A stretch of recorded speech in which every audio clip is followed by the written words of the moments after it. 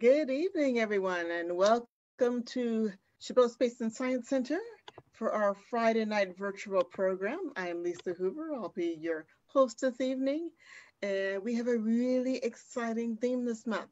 We're studying bats. Our guest speaker tonight is James Wilson, naturalist at the East Bay Regional Park District. Hey, James, so good to see you. Thanks for coming back another month. Um, we're going to have a great lesson. He's going to tell us all about bats, and then we are going to have some Q&A. So by all means, put all of your questions in the chat there, and we'll answer as many as we can.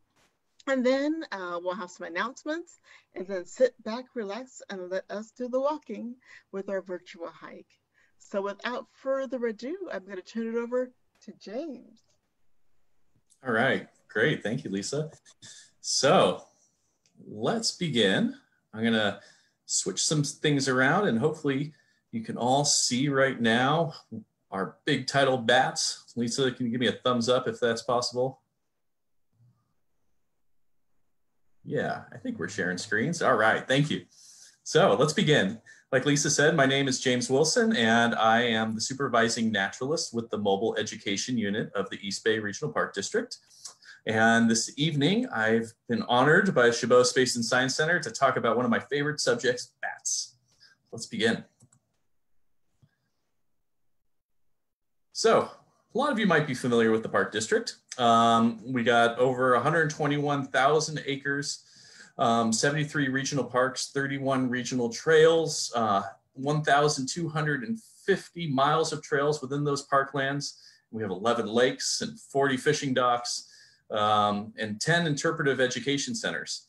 All this is all situated on ancestral Ohlone land, and I want to pay respect for those native peoples. We're the first ones here in California. So among all those places, we have some of these wonderful flying creatures. So let's kind of go into discovering what these things are and how they're a part of our ecosystem.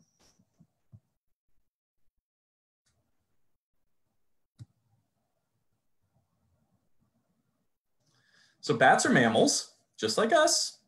About 20% of all mammal species are bats, and there are over 1,400 described species of bats out there in the world. Bats are more closely related to whales and pangolins than rodents, actually. A lot of people get that confused and think that they're flying rats, but they're really not. They're actually closer related to whales than they are even to those rodents. And some of the individual bats can live up to 41 years old, and that was in captivity, I think somewhere in Europe. And there are our second most abundant mammal in the world, rodents being the first. We classify bats in the order of Cryoptera, meaning winged hand in Latin. So unlike birds who fly kind of with their whole arm and feathers coming out of different parts of their arm, bats fly with their hands. Some wonderful illustrations of all kinds of bats of the world. Those are some big fruit bats. And a close relative, the whale. So like I was discussing, here's another drawing of bats with their skeletons. We see that hand as their wing. So Cryoptera meaning winged hand in Latin. So unlike birds, they're flying with their whole entire hands. Pretty amazing little feat.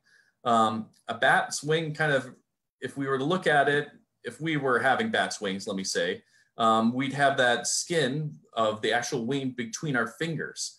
And it stretches all the way from that little pinky finger, their fifth finger, down to their knee. And you can imagine if we had fingers that were as long as our whole entire body. And this flexible skin membrane that goes all the way kind of from almost their shoulder all the way past their feet into their tail is movable in a whole bunch of different joints. And that makes the bat a real agile flyer.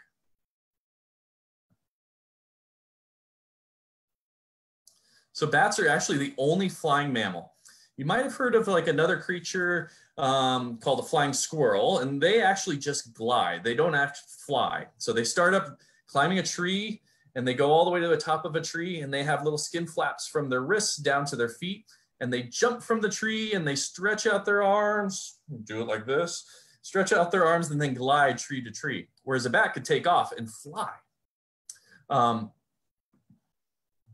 So that flexible skin and from bats is going from their pinky all the way down to their feet. And some of bats have a little bit of tail skin too, going from their foot all the way to their tail, and some don't.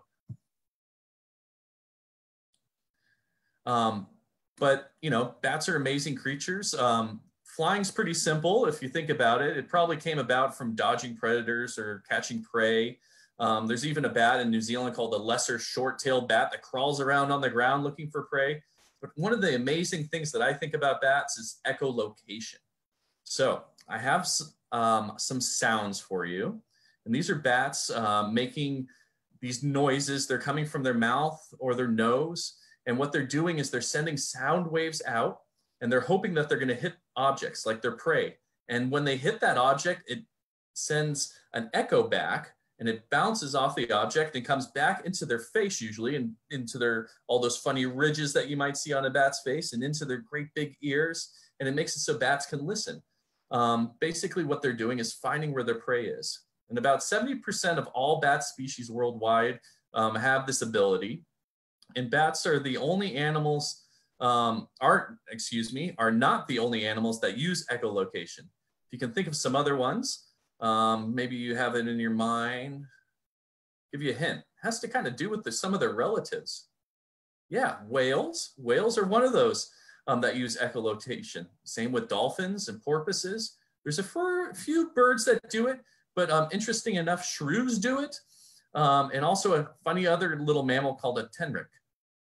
So here, I'm going to play some bats singing, or not singing, bats trying to find their prey using sound.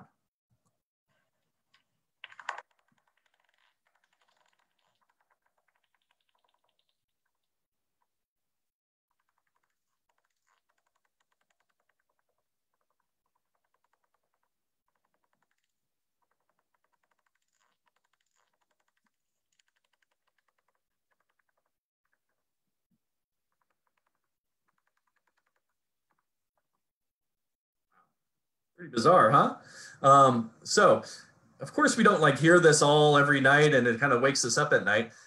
Most bats' echolocation occurs beyond the range of even our human hearing. And humans can hear from about 20 hertz to 15 to 20 kilohertz. And so depending on our age, actually, I think little kids can hear better. Bats' calls range from 9 kilohertz to 200 kilohertz. And so the way that we heard that is we use something called a bat detector. And I got one right here. Here's a nifty little bat detector.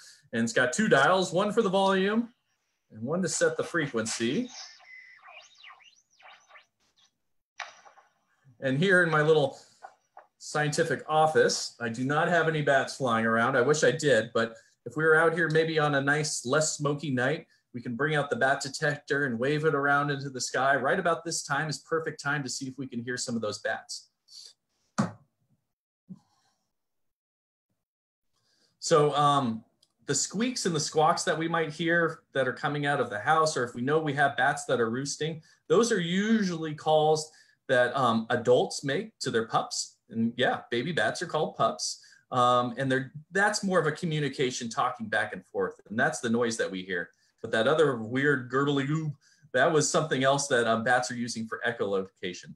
Some moths have even adapted to the calls. So if they hear the echolocation, they'll hear those funny noises that the bats are sending. The moths will either dive down lower and get closer to the ground to miss the bats, or if they hear it and they feel it onto their bodies, they'll all of a sudden start to wiggle around so that they can get away from them.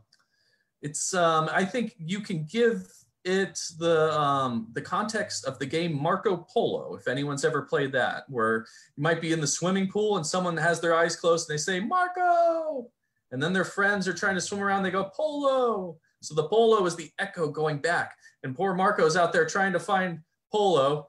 And as it gets closer and closer, it gets louder and louder. That's kind of how echolocation works.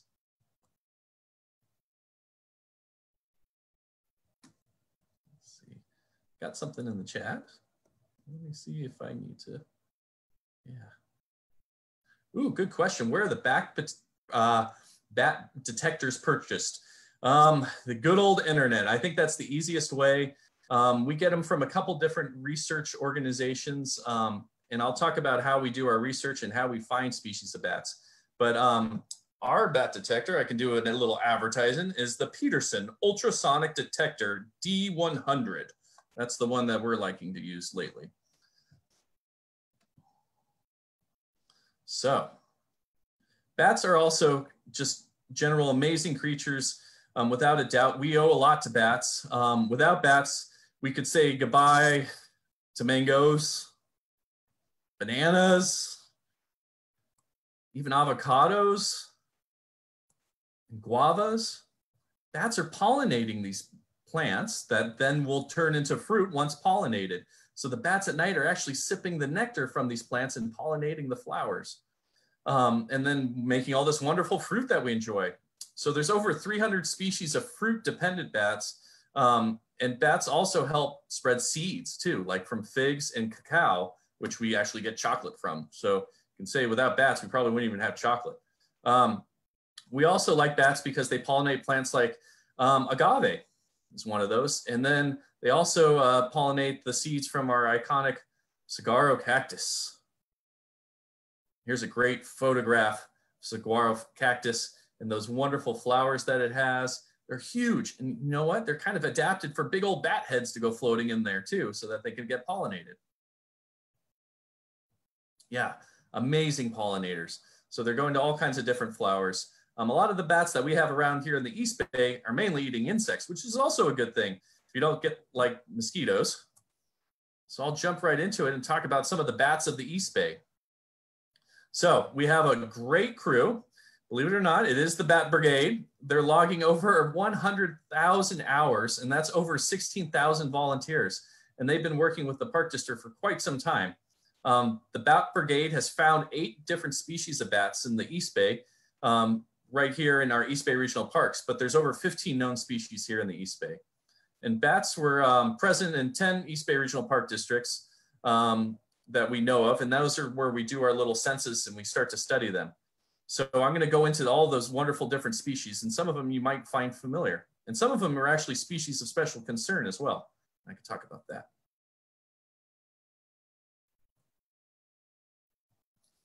So here we go, our first bat. This is the pallid bat.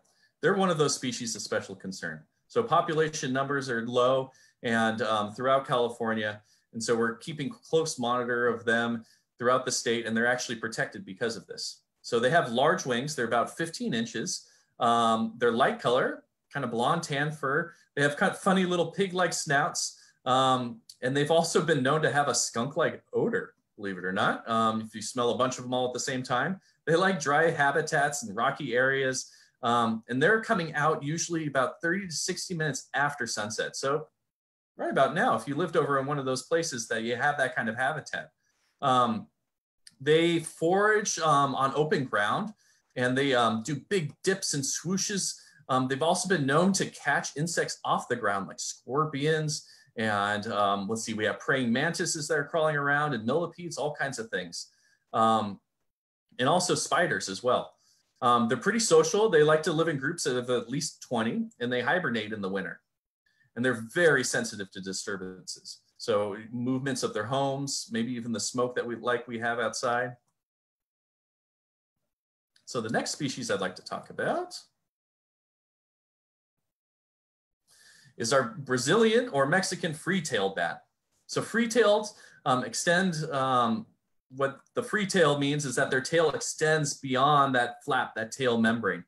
They're mostly insectivores, meaning they are eating all those insects. We have one species of these recorded in the East Bay. They're small groups, usually of males, and they have larger maternity colonies, and you can find them between the coast and the Central Valley. And populations have also been known to hibernate too. Some parks that you can find these at are Ardenwood Historic Farm, Anthony Chabot, and out at Camp Arroyo near Knoll. So are bats good pollinators? Yeah, great question. But most bats are going to be eating insects. So a lot of things out there. Ooh, I got another fun question. Why do bats have beards? Well, they got all kinds of interesting hair. We're going to see a really beautiful one in a little bit. But yeah, we could talk about the hair in a second. But let me get back to this big brown bat that we got here. So they're medium. They got a wingspan that's about 13 to 15 inches. And they have black ears. And their ears are a little rounded. And these ones are the ones that we'll probably find common near kind of human structures. And they're emerging at dusk, feeding on all kinds of things, mainly insects and also beetles. They also hibernate in the winter. They're more tolerant of humans. And one place that you can find these is up at Redwood Regional Park and also in Coal Canyon. So right near Chabot Space and Science Center. These ones and a lot of the bats that we can talk about have different kinds of flight patterns. So when they're coming out and they're flying around looking for food, some of them fly differently. So our big brown bat here flies slow and straight and steady. So if you see one of these kind of in that dusk, they're going to be flying slow and straight and steady.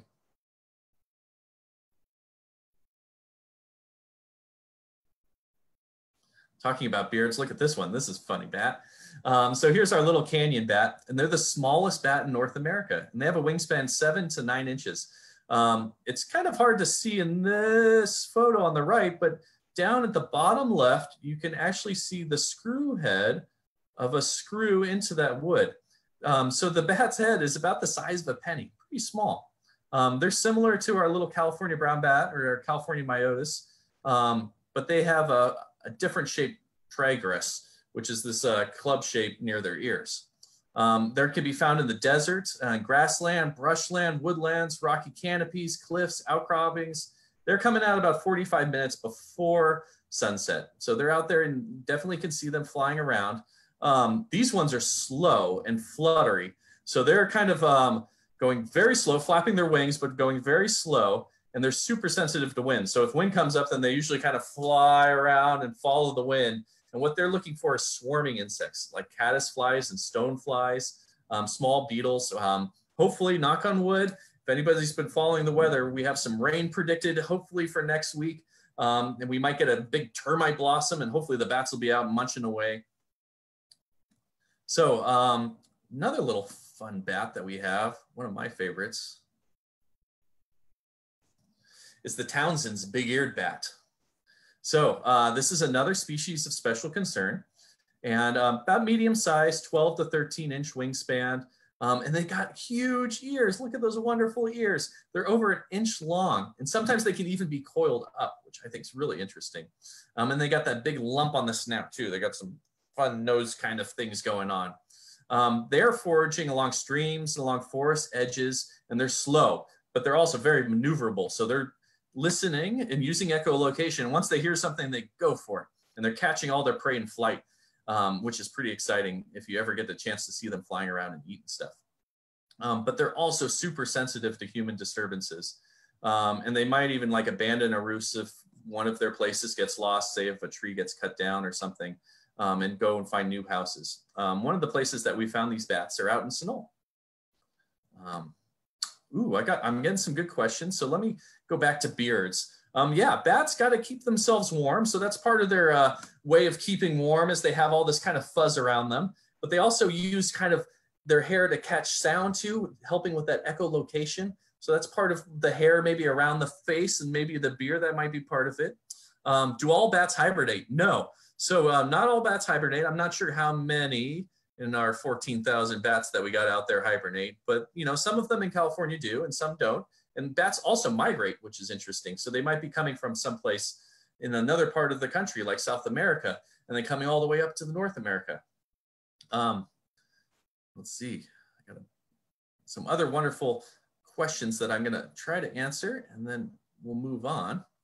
Ooh, will bats bite you? Yes, I'll talk about that in a little bit. That's a great one, and I will get to that when we talk about what happens with bats and humans. Oh my goodness, these are amazing questions. Okay, I'm going to continue on, and then hopefully I can answer some of these in a little bit. So, another one of my favorite species, and I've seen these out in Tilden Regional Park, is the hoary bat. And so they're pretty long, large wingspan, 13 to 16 inches, and they have thick very thick hair, and it's frosted. If you look at this one, it's kind of orange around its neck, but then it has these wonderful kind of white highlights. And they're often found in woodland and forest habitats. Males are typically found in California in the foothills and the mountains, and the females are found in the lowlands and coastal valleys, and they're migrating as well. This is one of the migrating bats. They fly straight and fast while foraging. I think this bat's been known to go up to like 35 miles an hour. Let's see, other fun things about this bat. They love to eat moths, true bugs, mosquitoes, and all kinds of other insects. And one of the other interesting things is they're often solitary. So if it isn't breeding season, they're often found by themselves.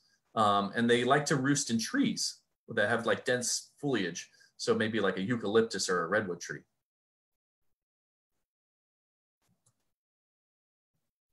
And I think these are going to be our last two bats that we got here in the East Bay. We have our California mitotus and, oh, I took the title out. This is the Yuba mitotus. So two little bats that we have. They have little 9-inch wingspans, probably our most common bat that we have around. Oftentimes these are called a little brown bat. So their wing flap goes extending from their ankle all the way down kind of to their knee and back around. So this is hardly see the little tip of their tail sticking out. These are often come out shortly right after sunset, and they peak. So most of them are all out about 1 hour after sunset, and they're slow and erratic too. So they're kind of flittering around, just looking for things and catching stuff using their echolocation. Often along the margins of a forest or trees are. I think Anthony Chabot is a great place to see these along the eucalyptus forest, and they're eating mostly moths and flies. So here's some great kind of stats on the bats that we have here in the East Bay. This study was from 2004 to 2019, and we actually in 2020 got to continue on this study, but it's kind of hard to see in a lot of numbers and all those kinds of things, but we found the most bats out in Del Val. It's to be expected, wonderful rock outcroppings, and you have the lakes there and all kinds of things. But between that time, they found 401 mouse-eared bats, so those mitotus species that we were just talking about. And other places that you can find bats: Sunol Regional Wilderness, Ardenwood, Anthony Chabot, Black Diamond Mines, Redwood Regional Park, Reinhardt Redwood Regional Park, excuse me, Sibley, Cole Canyon, Tilden. There's that one little hoary bat, and Camp Arroyo. And these are kind of the numbers by bat species in the park district. So we got a lot of those mitotus, mouse-eared bats, and then the pallid bats, and then the Brazilian or Mexican free-tailed bats. Kind of going down the list of all the different ones that are there. So why all the stigma? Why is all this kind of scary stuff around bats, right? Well, things can be scary out at night. It's true. A lot of American and European-centric pop culture kind of like to victimize the bat. You know, if you ever heard of Dracula and all of those kinds of creatures and stories, often bats get a bad rap.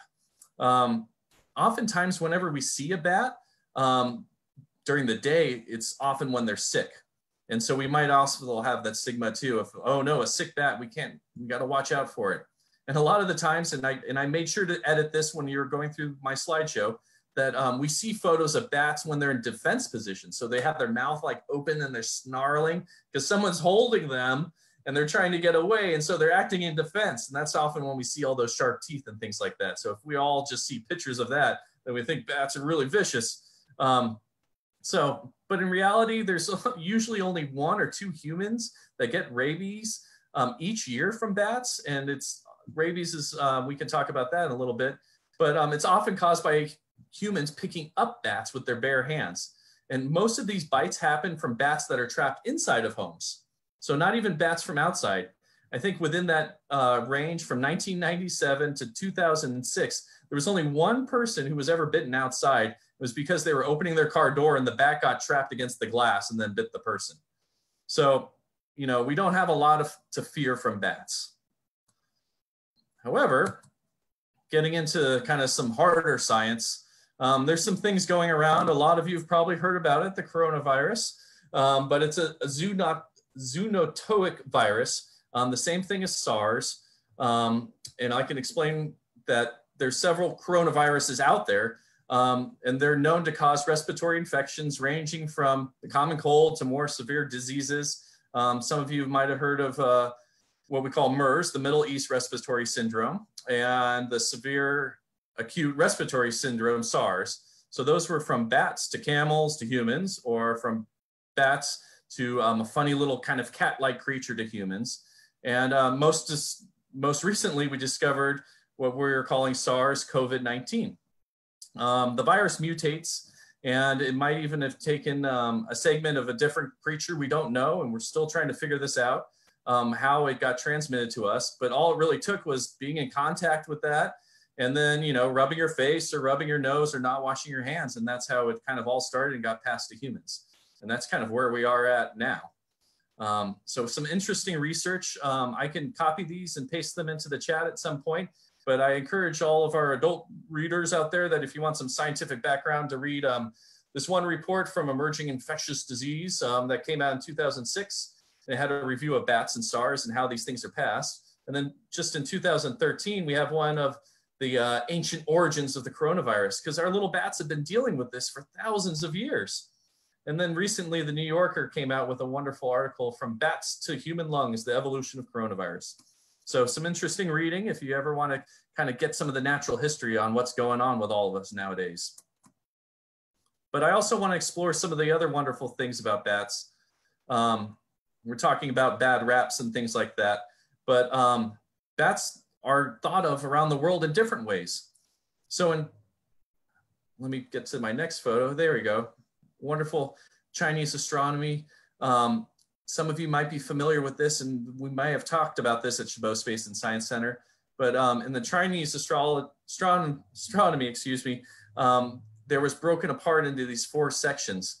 So these 4 houses, and the Black Tortoise House, which is in the north, was comprised of what the Chinese zodiac has 28 days. And number 10 actually is represented by the bat.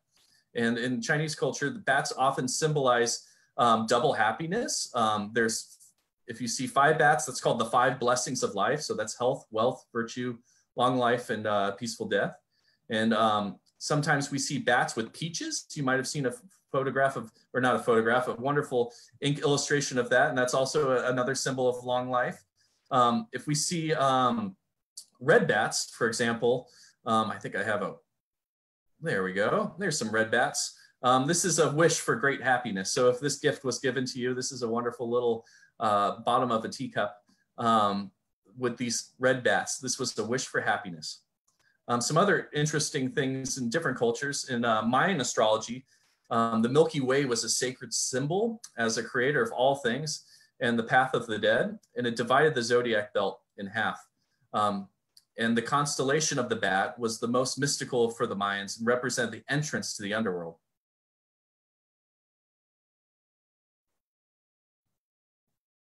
And here's a wonderful fun photo. This is a little some current astrology. Here we go. This is a bat nebula. So kind of recently, the photo was adjusted of the bat nebula. We see some really cool colors in here. You might see the bat face and the wings, why it's called the bat nebula. Apparently this whole thing is about the size of the moon, and it's about 12 light years away. Or excuse me, 1,400 light years from our Earth. And the colors have been adjusted to see different elements. So we're seeing hydrogen and oxygen, blue and the red.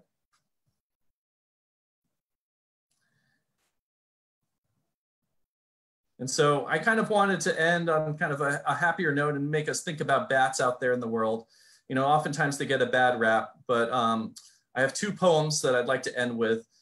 This one is from the Sandoke, from a poet, 8th century Zen poet, Shito Izan. And the title, Sandoke, is The Merging of Differences and Equality. And so I'll read it really quick, and then I have another poem. So within light, there's darkness, but do not try to understand the darkness. Within darkness, there is light, but do not look for that light. Light and darkness are a pair, like the foot before, the foot behind in walking. Each thing has its own intrinsic value and is related to everything else in function and position. So some kind of deep Zen wisdom there. And one of my other favorite poets kind of summed it up really in a good way. And I think for those children watching will understand this one. The great poet, Shel Silverstein. The baby bat screamed out in fright, "Turn on the dark! I'm afraid of the light." So bats are a wonderful creature that we have here in our ecosystem. We love bats for all kinds of different reasons, for pollinating fruit, for eating insects, for just being bats. Our close, well, not so close, but distant relative in the mammal family. Just another amazing part of this world. And I hope you all have a chance to go out there and appreciate bats. Hopefully when the smoke clears, go out in those times that I said, keep an eye open and you'll see them flying around, often really quiet, unless you get your bat detector and point it at them. But yeah, definitely take a look out there and see if you can find some things, and come out into the regional parks during those times and look for them too, in some of those parks that I mentioned. So at this point, I'd also like to kind of go back through the chat and answer some questions. So I'm going to scroll on up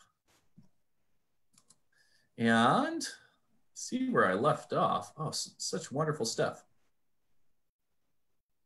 Okay, here we go. Will bats bite? Oh, only if you pick them up. And so what's happening out there is people are often getting bit by bats by trying to pick them up. Here's some tips. If you have a bat stuck in your house, find your parent, find an adult. You're not going to want to touch that bat. And there's a couple different ways you can do that. You can keep them either in a bucket or in wrapped in a towel. Definitely want to be wearing gloves, and you do not want to touch the bat to get it out of your house. If the bat is flying around, don't try to catch it. Just open up your doors and open up your windows, sit in another room and wait and enjoy, and hopefully the bat will fly out. It'll be a good story for the rest of the family. So that's oftentimes when you get bitten, it's because you're inside and you're trying to pick them up. So try not to do that. What's the best bat box to build for your yard? Ooh, good question. Best bat box to build. A couple different models out there and different kinds of plans. You can Google California bat boxes, and that's probably the best way to come up with it.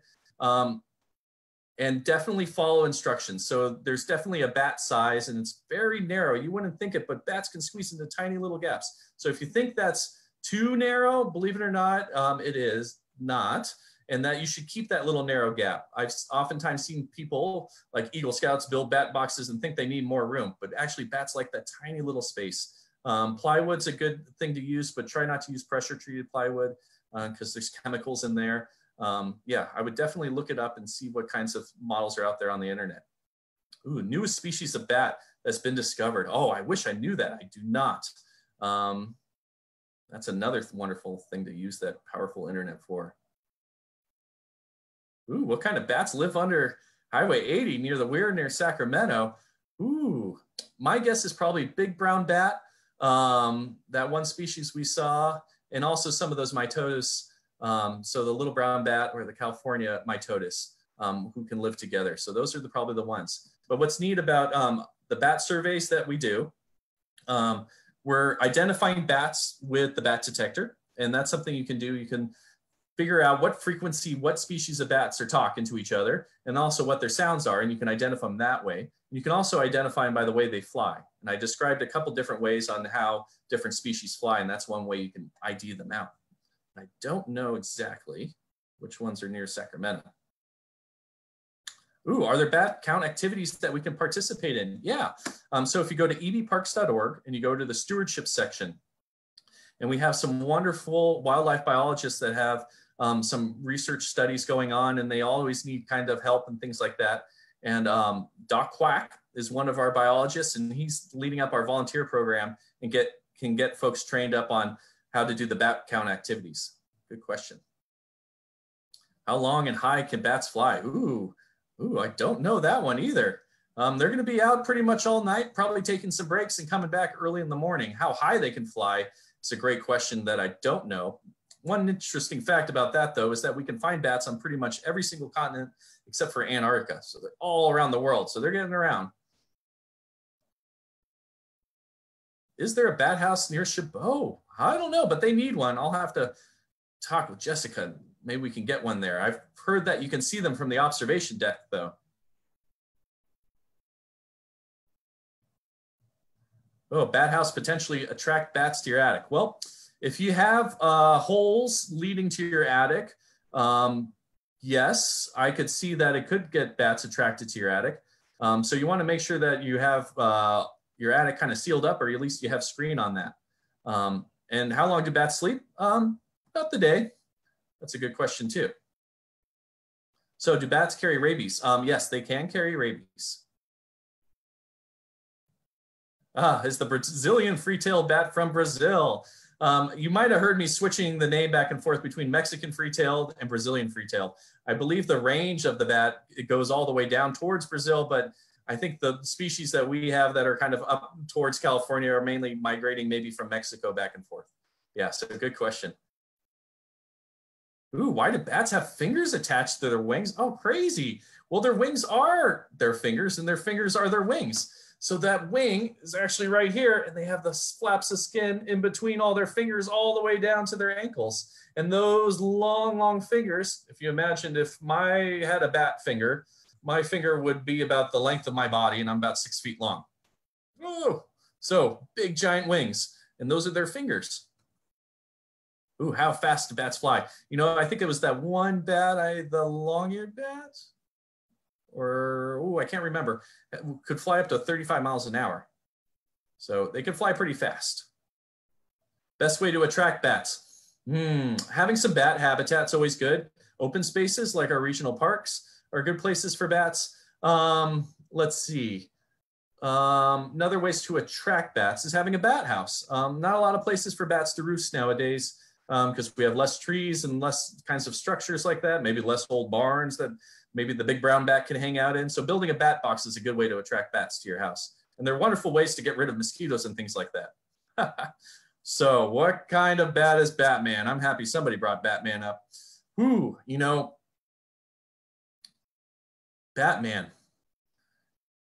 You know, Batman's based off of a lot of different things. But just recently, there was an interesting interpretation of Batman through the Mayan legend that I was discussing about bats, the bat constellation in the Mayan tradition as the entrance to the underworld. And an artist in Mexico made this wonderful rendition of the Batman suit with the kind of the motif of the Mayan deity. So if you Google Mayan and Batman, you'll come up with a really interesting kind of sculpture of the Batman costume. So maybe that's where Batman was based off of, but I'm not sure what kind of bat bit Batman to make him Batman though. How smart are bats? Well, you know, smartness is one of those things that us humans like to kind of rank different things on. I mean, if you can echolocate, I think you're pretty smart. So I would say that. Bat box websites. Yeah, California bat boxes. So that's what I would put in your search engine, and you'll come up with some different ones. You can even put in California bat box plans, and you'll come up with some wonderful projects out there. Oh, why do they hang upside down? Because they don't have chairs. Usually in those places where they're roosting, they're hanging upside down because they don't have a floor. And that's a great way to get away from predators too. So caves, barns, eaves of buildings, inside of tree bark. That hoary bat sometimes will nest inside of the bark of a tree like eucalyptus trees. And that's a great way to be away from predators. How do bats reproduce? Just like most other mammals. So yeah, has anyone made friends with a bat? That's a great question. You know, there's different places where us humans can be friendlier to bats and bats will come out more. Wonderful places like in Texas and a few other bridges where they are actually encouraging bats to roost.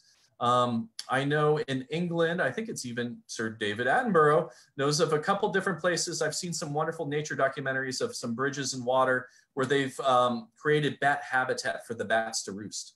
And that at night, you can go and sit next to that creek and see the places where the bats are coming out and where the bats are roosting. Let's see, do we have any other questions? I don't think so. Wonderful friend Eric's helping me with the searches because we're going from Facebook to Zoom. Using every technology we can. Let me go back up.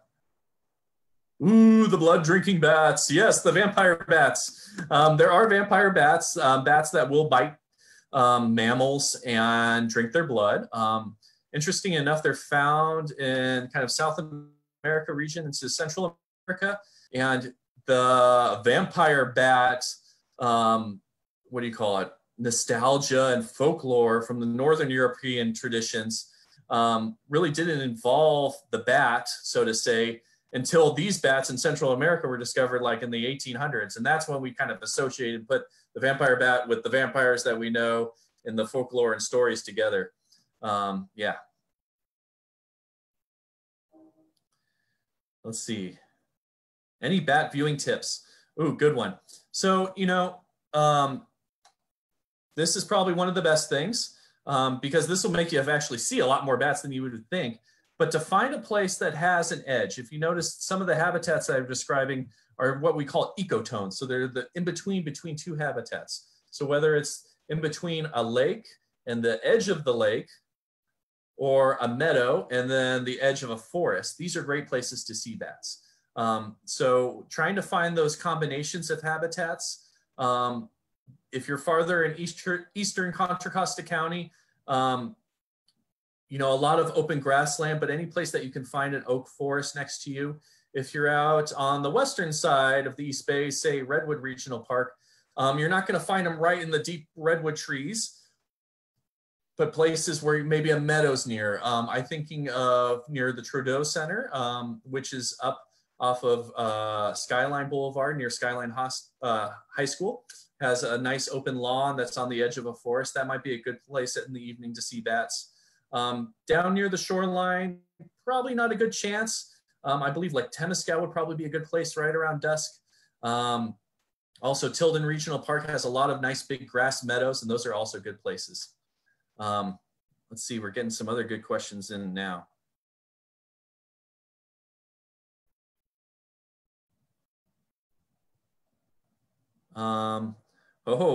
Somebody is talking about the moon hoax of 1835. Yeah, so back in 1835, it was actually reported to be the first fake news. We're talking about a lot of fake news nowadays. Anybody can Google it out. The moon hoax of 1835 was reported that there were bat people that lived on the moon. So, and a lot of people believed it. And it got circulated all over the globe that there were all these bat people and bipedal beavers and unicorns and everything living on the moon. And the scientists who wrote it actually had to say eventually that it was a hoax. So that's another thing to look up on the internet. Great question. Ooh, how big can bats get? Some fruit bats are big, almost as big as a fox. So yeah, we're finding those in places like Southeast Asia and into India. Can bats swim? Good question. I don't know if bats can actually swim. I bet they could probably take off the water. A lot of bats feed off of the water, and a lot of bats dip into the water and eat insects off the water. So that's a great question. How far can bats call? Ooh, that's another great one. What's neat about using echolocation and frequencies is that these sounds can travel really far. And so I don't know the exact distance, and it's probably different for every bat. And do bats migrate? Yes, they are definitely migrating. Mainly just like birds, moving north to south, depending on the weather. Yeah, so that's a good question.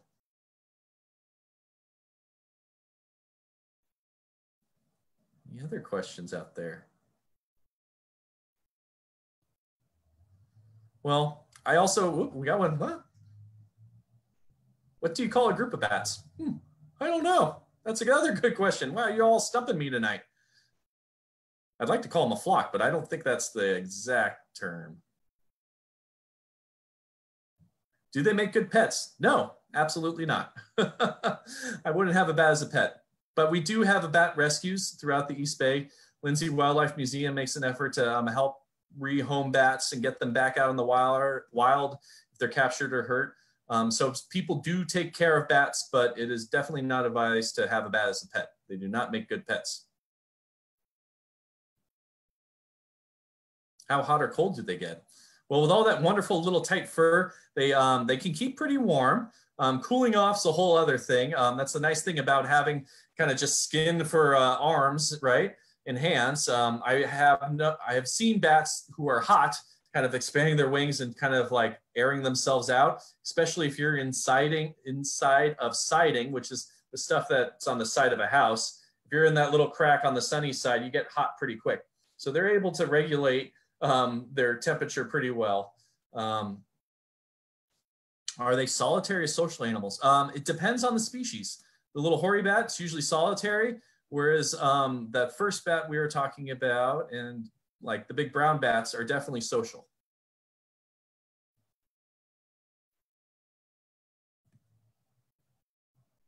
Ooh, when's the best season to see bats in the East Bay? You know, it's right about now, kind of late into summer. Once we pass the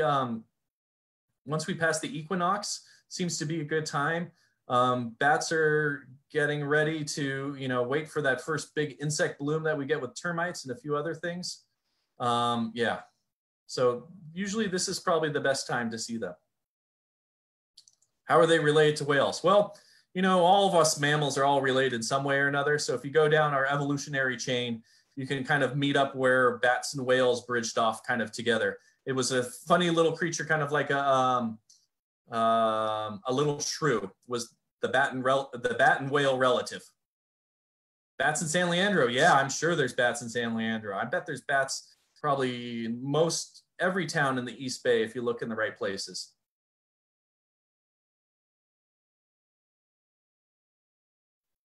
Ooh, yeah, might have stirred them up after the big thunderstorms. Yeah, one thing I was trying to do research on was how the smoke affects bats and also weather and things like this. A lot of animals were kind of upset during thunderstorms, and I wouldn't be surprised if the bats were too. So yeah, that's a good question.